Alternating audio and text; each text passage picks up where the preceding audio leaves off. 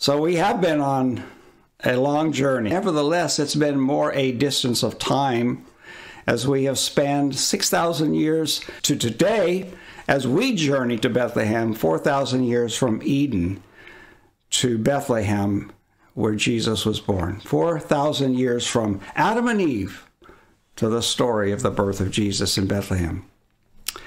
And today, there are some really interesting pieces of this story that are often not told, and I hope to be able to do that for you as we do this.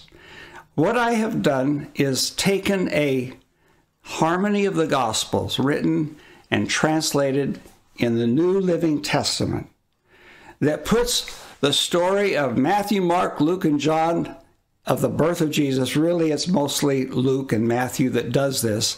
The birth of Jesus, the shepherds, the wise men, those stories, it puts them together in a chronological order so we can actually read that in a very easy to understand language, and even our kids should be able to understand it as we read it. And as we go through this story, I'm going to read it to you, but as we go through it, I'm going to comment about some of the things that have touched my heart as I have recounted the story of the birth of Jesus Christ.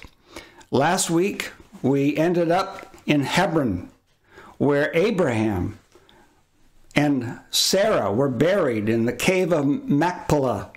And not only Abraham and Sarah, but Isaac and Rebekah are buried there.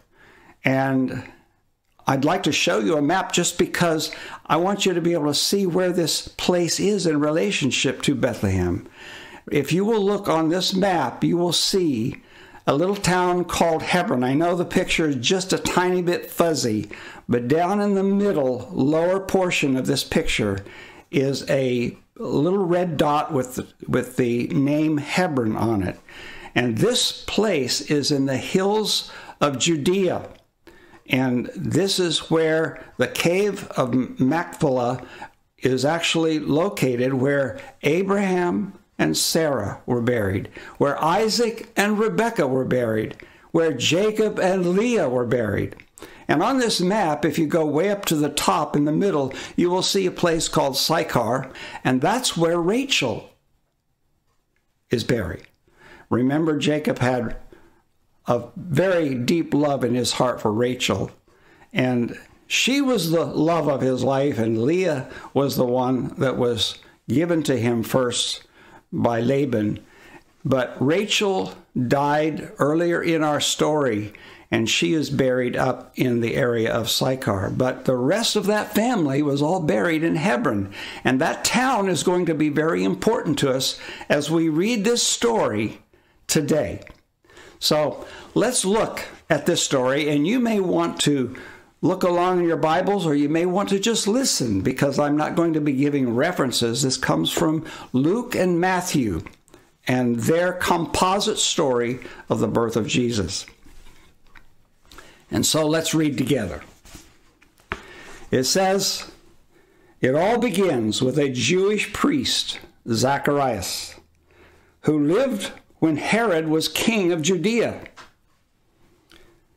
Zacharias was a member of the priestly order of Abijah, and his wife Elizabeth was also from the priestly line of Aaron.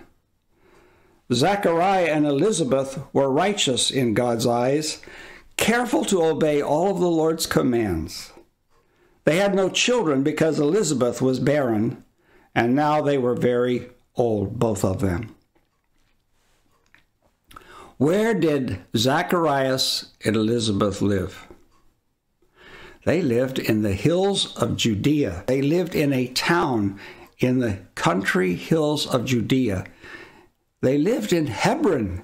Hebron was a very important place for the people of God and the patriarchs. That's where we ended our journey with Abraham in our study previously. It's also where Zacharias and Elizabeth lived. And Zacharias and Elizabeth were the parents of who? John the Baptist. So John the Baptist comes from this area, and this is where our story begins for today. We're going to pick up Zacharias and Elizabeth and John the Baptist on our way to the manger of Bethlehem. And also Herod was actually a foreign king of Judea. And why is that important to us? That is important to us because there's a prophecy in the book of Genesis that I would like to read to you, which tells us what the conditions were and what the timing was of when Jesus was to be born. And in Genesis chapter 49 and verse 10, Moses in Genesis gives us this prophecy. It says, "The scepter shall not depart from Judah, nor a lawgiver from between his feet, until Shiloh," that is Jesus, "comes, and to him shall be the obedience of the people." So Herod was actually ruling, and the scepter had departed from Judah. It was not a king of Israel that was ruling when Herod ruled. It said in the prophecy that the scepter would not depart from Judah, that is, from Israel, from the people of Israel. It would not depart from Judah until Shiloh comes, that is, Jesus Christ. So the fact that Herod was king at this time is an indication that Jesus' time to appear among the people as the Messiah had come. So let's look at these verses just a second again. It also says in there, and I want to make a point of this because the gospel story is so important as we study this picture today, as we look at this picture. It says that Zacharias and Elizabeth were righteous before God. That doesn't mean they were not sinners. It does not mean that they were sinless. It means that they were blameless. And in fact, that is how it actually says it in the New King James Version. They were blameless. Noah was righteous before God, but Noah was not sinless. We know that from his story. But Noah was righteous before God. Many of the saints of Israel were righteous before God, but they were not sinless. They were just living lives that were consistent with their faith in God, and they were not involved in major scandals or anything that would cause them to be looked upon as unrepresentative of the role that they were playing in the history and the life of the people of Israel. The reason that's important for me to say to you is because I want you to understand that God is not looking for sinlessness this side of heaven in us. He wants people who are given over to him, who are seeking to follow his ways, who are seeking to live lives consistent with their faith. And that is what he is looking for in us. And that's what he found in Zacharias and Elizabeth. Another piece of this picture is that we can learn from this, that sometimes when we pray, and we will see that Zacharias had been praying that his wife would be able to have a child. Probably not at this point in life where we're reading this story, but in times past. We will see this in just a moment. But when we pray to God for something, God hears our prayers. He may not give us right now what he has to offer us, the blessing for which we seek him, but God hears our prayers. And when the blessing comes in answer to our prayers, it becomes more precious to us because we've had to wait for it. Just like John the Baptist was a precious gift from God, and obviously it was a gift from God. It wasn't anything that Zacharias and Elizabeth could have done on their own, any more than Mary could have borne Jesus on her own. And so, or some of these other women who have had children, Isaac, for instance, being born to Sarah and Abraham. So one of the beautiful lessons of this story is that when we pray to God, he hears our prayers. If we're praying in faith, if we are looking to him, he listens to us. And even though he may not give us the gift at the time that we are asking, when he does respond to us, we know that it's because he is in the picture, that his hand is moving on our behalf, and the blessing is double what it would have been otherwise, because we know that God has responded to our prayers. So let's continue the story. It says that one day Zacharias was serving God in the temple, for his order was on duty that week. The order of the priests was divided up into about 24 groups of people. And David had done this centuries before this story is told. But David had actually taken the priests of Aaron, the Aaronic priesthood, and had divided them up into 24 groups, so that when the temple needed being covered by priestly ministry, there were plenty of people to do it. And Zacharias, being of the heritage of Aaron, was delegated to this particular week of duty. And it says, as was the custom of the priest, he was chosen by lot to enter the sanctuary and burn incense in the Lord's presence. While the incense was being burned, a great crowd stood outside praying. It's possible that this was actually a Sabbath day when Zacharias was offering, because there were many people outside, it says, at this time. One Bible commentator by the name of Lightfoot says that it was probably a Sabbath day because of the crowd of people that were standing outside praying. And it says Zacharias was in the sanctuary when the angel of the Lord appeared to him, standing to the right of the incense altar. You remember that in the most holy place we had the Ark of the Covenant and the Shekinah glory, and the tablets of the Ten Commandments were inside this underneath the mercy seat. And there was a very thick veil that separated the holy place from the most holy place, and the priest only went in once a year. And that's the same veil, by the way, that was ripped from top to bottom when Jesus Christ offered his life for us. So Zacharias was standing before this veil where the altar of incense was, and the incense would rise up over as he prayed to God on behalf of the people that were outside and on behalf of his own needs from God. And the incense would rise and would go over this tapestry into the most holy place where the presence of God was. And so as Zacharias is praying, an angel, it says, appeared to him on the right-hand side of the incense altar. And Zacharias was overwhelmed with fear. But the angel said, "Don't be afraid, Zacharias, for God has heard your prayer, and your wife Elizabeth will bear you a son." You think Zacharias was praying for a child now? Probably not, because he probably didn't expect that God would hear that prayer at the age that they were, him and his wife. And so, but listen, he had prayed this prayer before, obviously, because the angel says that God was about to answer his prayer for a child.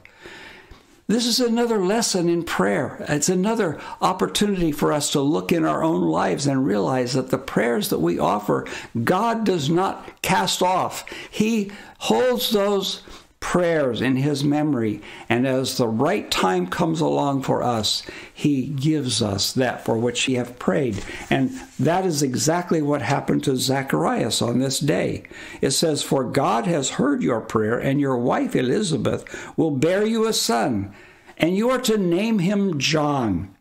Why would the angel ask him and tell him that he was to name this child that was to be born to them John?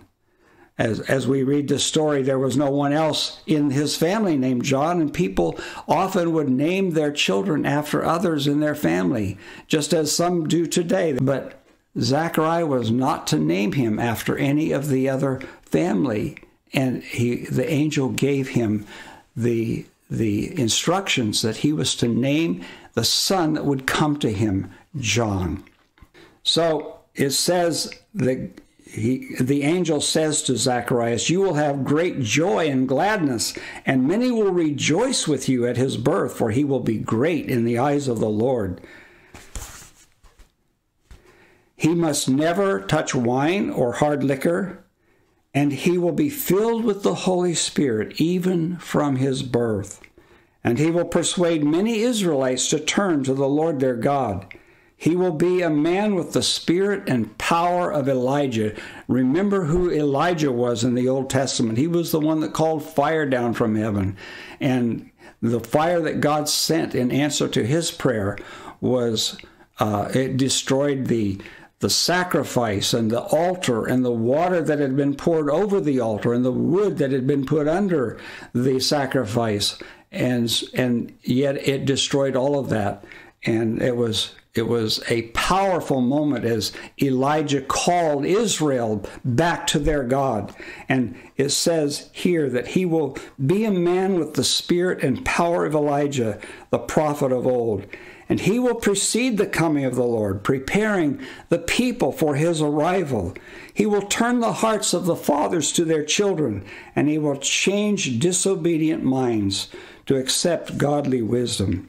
So Zechariah said to the angel, "How can I know this will happen? I am an old man now, and my wife is also well along in years." And the angel said to him, "I am Gabriel. Listen to me. Listen to who I am. I am Gabriel. I stand in the very presence of God. It was he who sent me to bring this good news to you. And now, since you didn't believe what I said, you won't be able to speak until the child is born. For my words will certainly come true at the proper time." Something in this story makes me think this was not entirely a punishment for his unbelief at the words of the angel. Something tells me that this also would be something that would accompany the experience of not only Zacharias and Elizabeth, but the people around them. When Zacharias is unable to speak, it gets a lot of attention. Here's a man who has been a priest and who has no doubt been instructing in the things of God, the people in his hometown of Hebron. And so when Zacharias cannot speak, not only is it a reminder to him that he needs to be a little more open to the word of God coming to him in this miraculous manner, but also it makes the story bigger, because now people notice and they will talk about it. And the birth of John the Baptist will be a grander event. And the birth of John the Baptist is the birth of one who will prepare the way of the Lord as Jesus comes. And so it draws the attention of Israel to what is about to happen in the gift of God to them of a Messiah. So the people were waiting for Zechariah to come out, wondering why he was taking so long. When he finally did come out, he couldn't speak to them. Then they realized from his gestures that he must have seen a vision in the temple sanctuary. He stayed at the temple until his term of service was over, and then he returned home. Soon afterward, his wife, Elizabeth, became pregnant and went into seclusion for 5 months. "How kind the Lord is," she exclaimed. "He has taken away my disgrace of having no children." You know, women want to feel womanly, right? Men want to feel manly. And in those days, for a woman to have children was a very important sign of her womanhood. And it was a gift when God gave Elizabeth a child when she had been so long without one. Then the story continues. In the 6th month of Elizabeth's pregnancy, God sent an angel. In fact, God sent the angel Gabriel to Nazareth. The same angel that had come to Zacharias is now going to Nazareth, 100 miles north, a village in Galilee, to a virgin named Mary. And she was engaged to be married to a man named Joseph, a descendant of King David. Gabriel appeared to her and said, "Greetings, favored woman. The Lord is with you. Blessed are you among women." I want to pause just a moment to highlight a particular truth of this story right here. Mary and Joseph were both of the lineage of David. Remember, Jesus was called Son of David. He was the Son of David. He had come through the ancestry that we have talked about for weeks now of Abraham and Isaac and Jacob, and then hundreds of years later through David and Bathsheba, who had Solomon, and after Solomon came those who would be the predecessors to the line of Christ. He would come through the house of David. And what was David? He was a king. What was Aaron? The heritage, the ancestors of Zacharias and Elizabeth. He was a priest. He was a priest, the high priest of Israel back in the wilderness. And it was of the lineage of Aaron and Levi, the priesthood, that Zacharias and Elizabeth both came. So the predecessor to Christ, John the Baptist, came from a priestly heritage. And the Son of God comes through a kingly heritage. In this story, we have the shadow of Christ as a high priest coming to us, and the shadow of him being King of Kings. And that's what he was called. There, remember, on the day of his crucifixion, Pilate said to him, "Are you the King of the Jews?" And Jesus said, "I am." He was the King of the Jews. But there's even another twist to this story that is so interesting, and that is Elizabeth was a cousin of Mary, who was of the lineage of David. And so Elizabeth and Mary were relatives. Mary was a cousin. Elizabeth was a cousin of Mary. And so Mary had not only, listen to this, Mary had not only the lineage of David in her line, but she had the priestly ministry that went along with it. And Jesus Christ is our high priest, and he is the King of Kings. And so we find, you know what, God gives us these little pieces of information that show that he has thought way down the line of how he can make this picture so grand for us. And it's so beautiful. When we dig below the surface of these stories, we can see these little details. Like, for instance, Hebron being a place where the patriarchs and their wives were buried, where they had come from. Abraham and Sarah were buried in Hebron, and it was right just a few miles away from Bethlehem. And David, of course, grew up in Bethlehem. And he was a shepherd on the same hills that later in the story we see the shepherds shepherding their sheep. Everything is connected, and it's such a grand and beautiful story as we look at all these pieces. So let's continue. Confused and disturbed as Mary sees Gabriel standing in front of her, Mary tried to think what the angel's presence could possibly mean.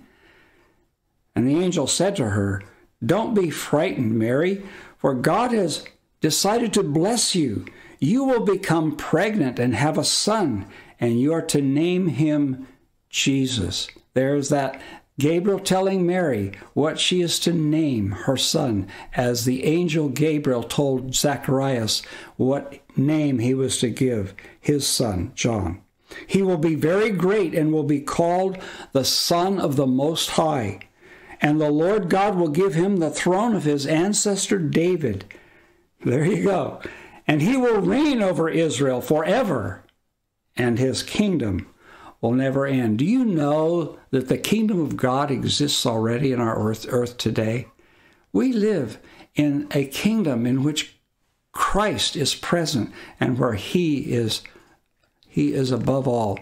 He is the head of the church, and the mystical church of Jesus Christ, is the kingdom of God. It is where God reigns and rules and moves among his people. The kingdom of God is here. In fact, John the Baptist later says, as he begins his ministry, repent, for the kingdom of God is near. What was he talking about? He was talking about Jesus coming. And the kingdom of God was established when Jesus Christ came. Jesus even said in one of his statements to the people, if I cast out demons by the finger of God, the kingdom of God has come to you. It is among you. It is here, he said. And I like to think of the cross of Jesus Christ being his flag in this earth's soil that established his kingdom long ago. And that kingdom still exists even in the earth today, in the hearts and lives of his people and his church. And of course, we will experience the glory of that kingdom after Jesus returns to take us back home. And then Mary asked the angel in response to his statement to her, but how can I have a baby? I am a virgin. And the angel replied, the Holy Spirit will come upon you, and the power of the Most High will overshadow you. So the baby born to you will be holy, and he will be called the Son of God. What's more, your relative Elizabeth has become pregnant in her old age. People used to say she was barren, but she's already in her 6th month of pregnancy. For nothing is impossible with God. And when God does the impossible, it makes us know that he is actively involved.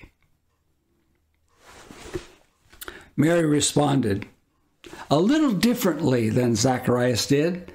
Not entirely, because she also asked the angel how she could possibly have a child when she was still a virgin.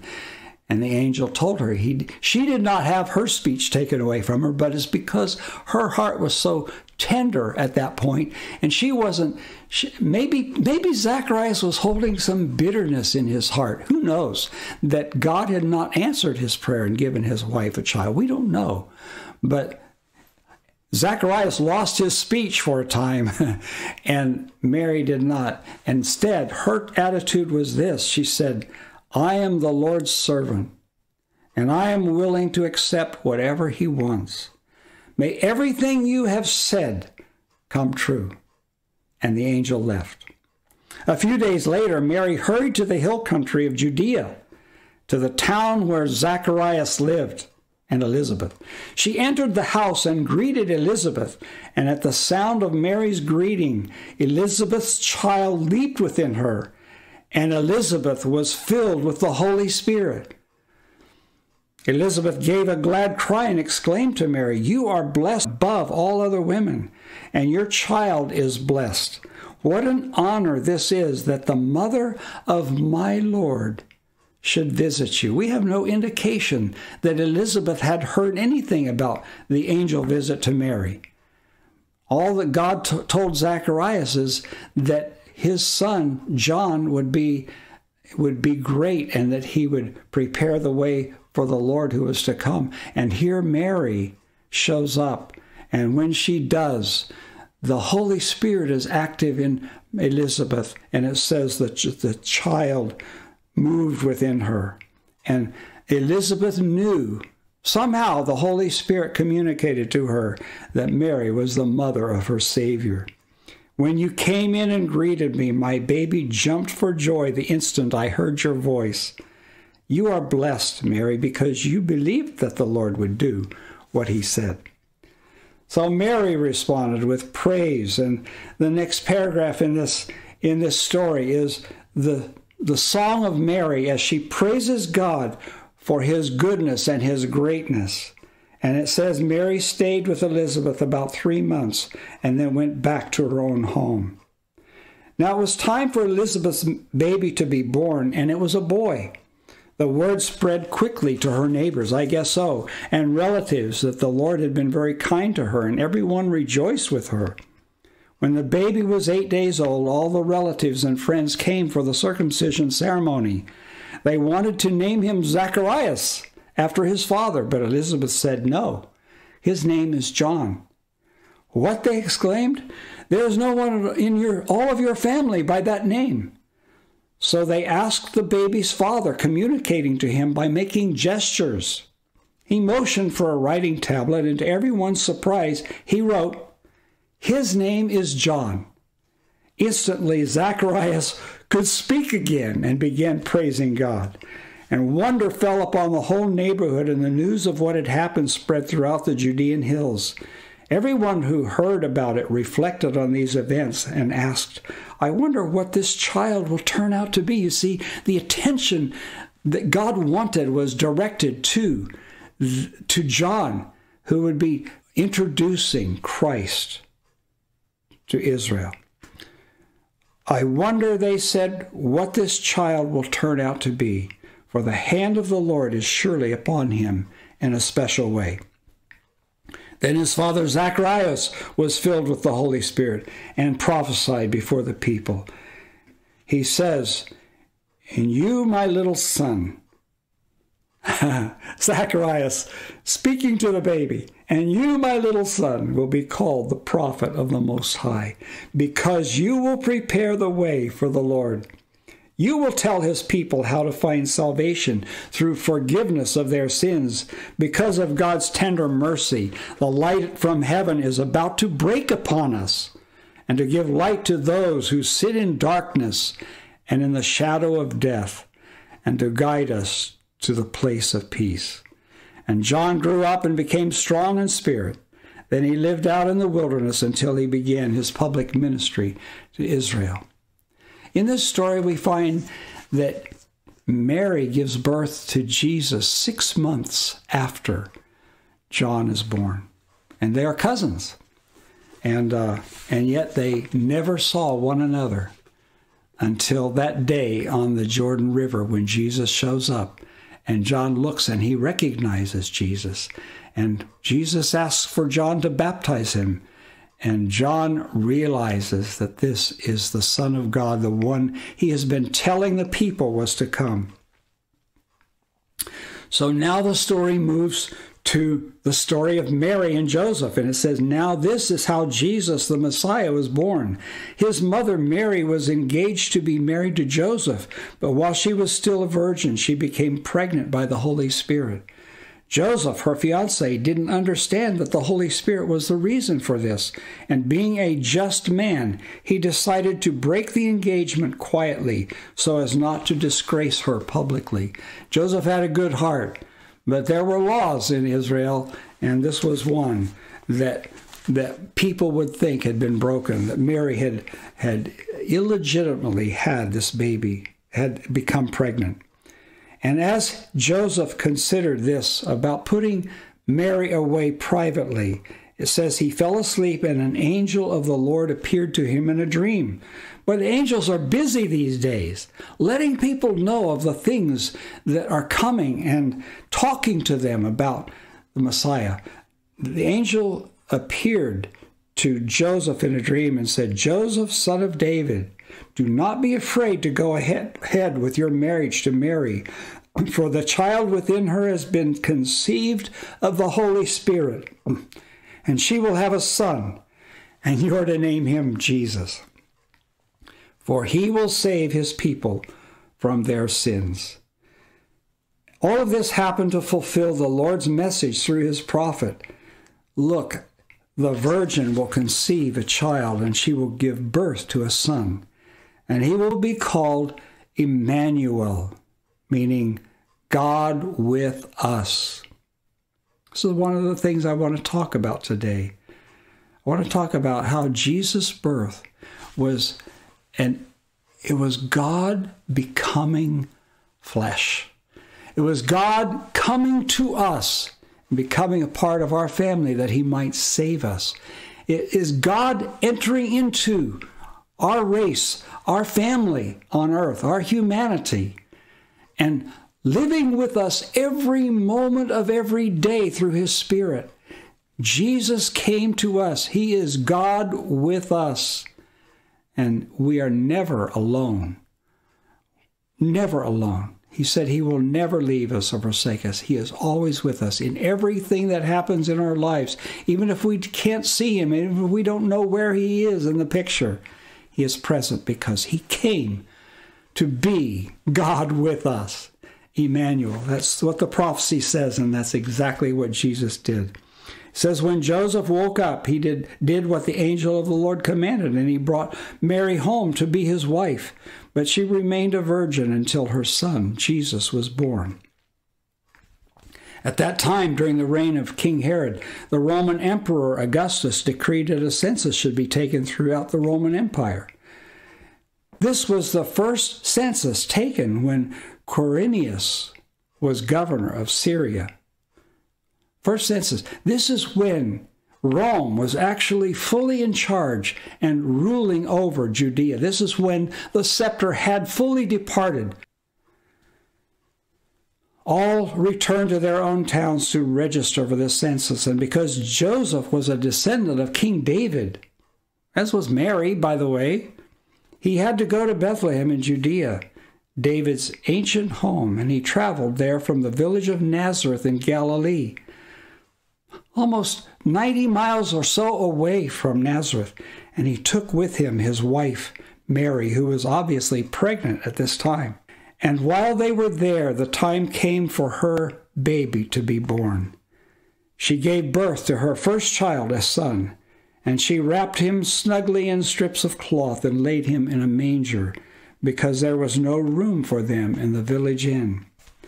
That night some shepherds were in the fields outside the village of Bethlehem, where David used to shepherd sheep, guarding their flocks of sheep.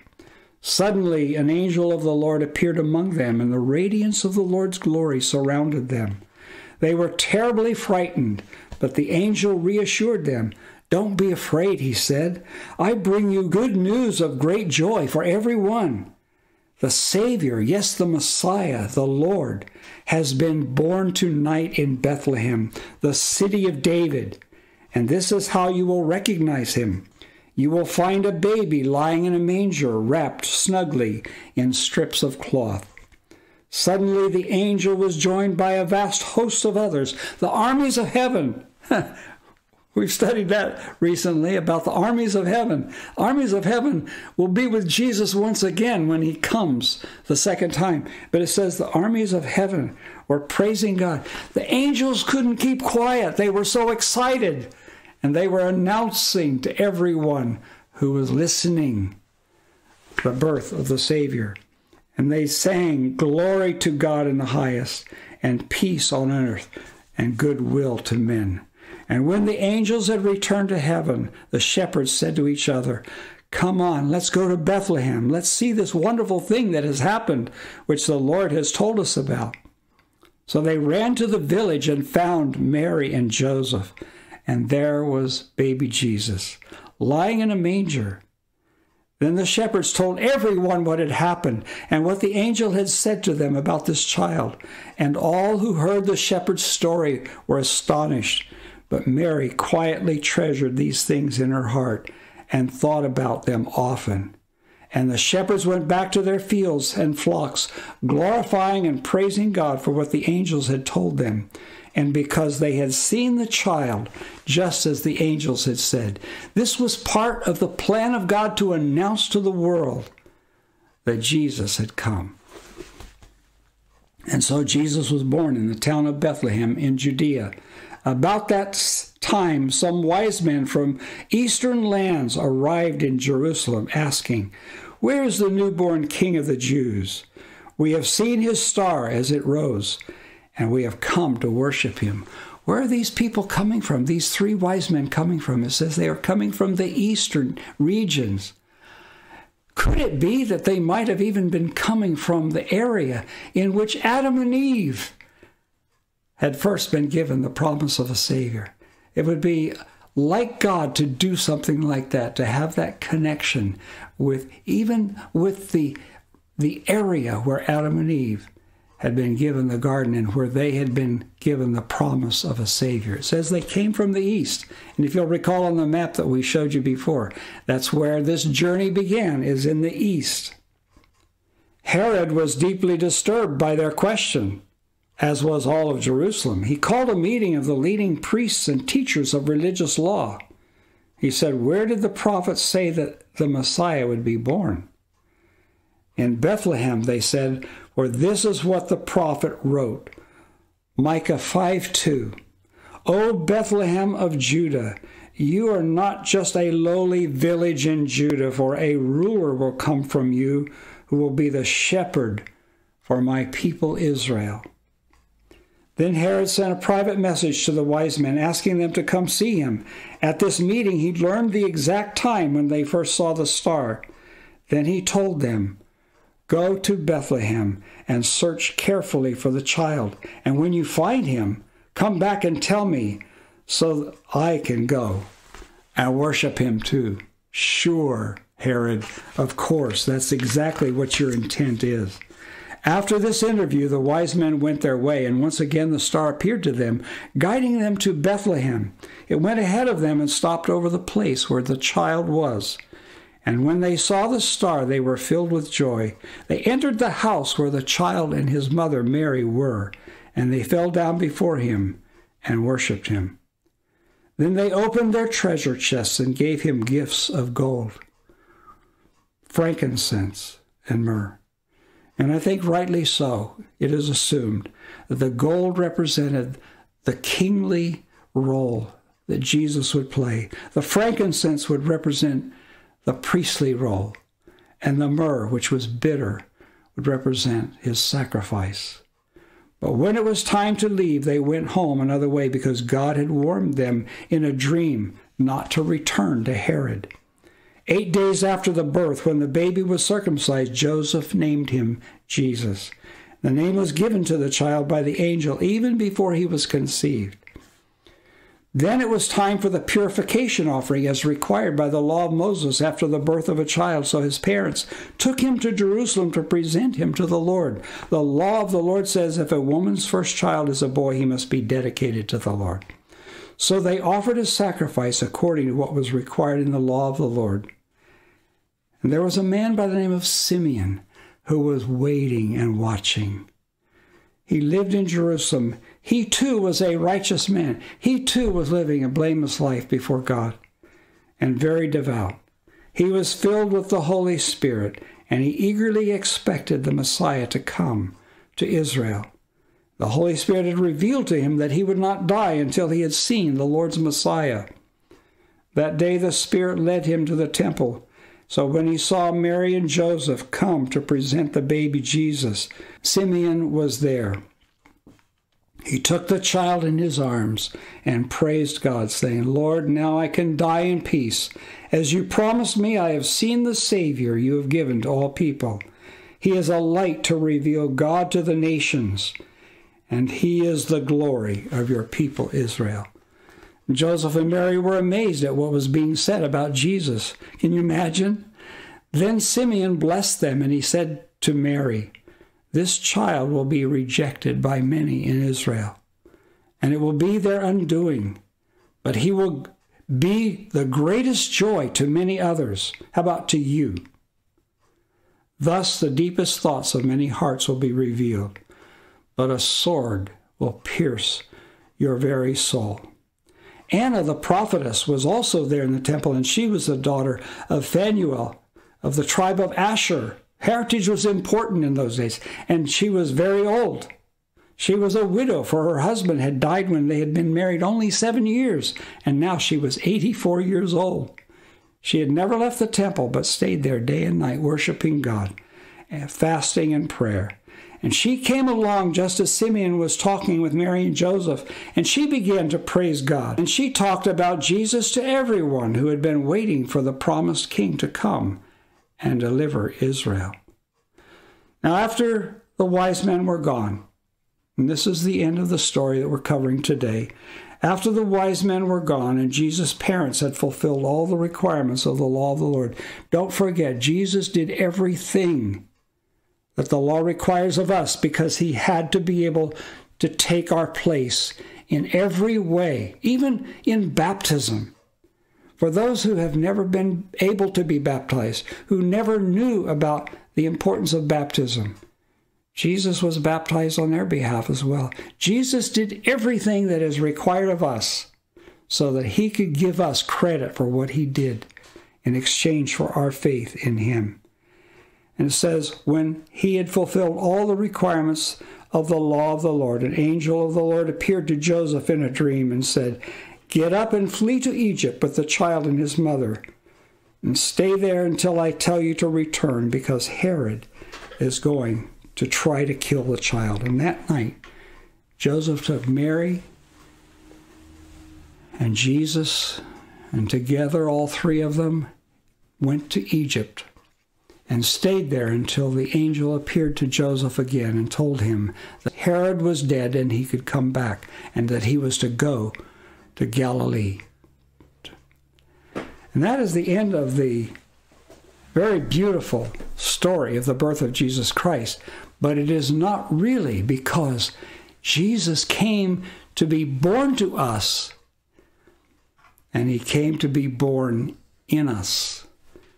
He came to be born in us as well. Would you like him to be born in you? Yes. Raise your hand to him and say, "Lord, come into my life and be born in me and give me new life." Let's pray together as we close. Father in heaven, this morning, it's so good to hear that story once again. I pray that those who have listened and participated in the service today will experience, if they have not already, the birth of Jesus in their hearts and souls, that he may live, continue to live in them as a result of his birth in Bethlehem. I pray that all in Jesus' name. Amen.